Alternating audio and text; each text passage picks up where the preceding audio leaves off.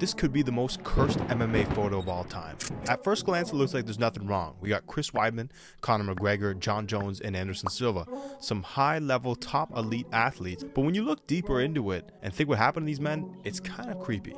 First, we had Anderson Silva with that infamous, crazy leg break he had versus Chris Weidman, funny enough, in the rematch.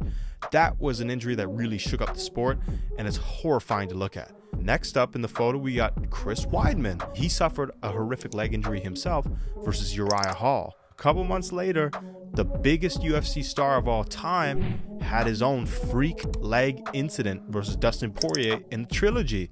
Now, there's only one man left in this photo, and that's Jon Jones. People argue, well, he already broke his toe in his fight versus Chael Sonnen. Oh, he's got a broken foot. Very true. Yet, it's very eerie and creepy that 3 of the 4 men in these photos have suffered some of the most freakish, disgusting injuries we've ever seen inside the octagon.